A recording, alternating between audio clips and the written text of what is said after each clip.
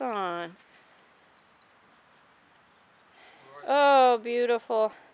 These are Bavaria's sons, so Yodel grandsons, by Corey.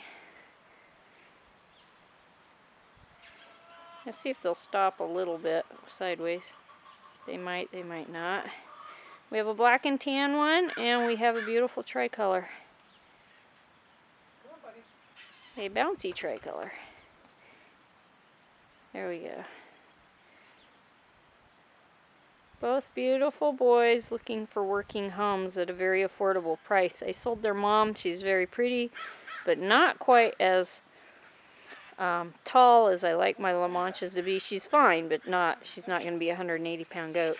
And so I sold her to a home in Idaho. So these guys won't be able to be Starbuck. That's why they're priced so cheap. Very nice genetics for $300. Really good herd investment.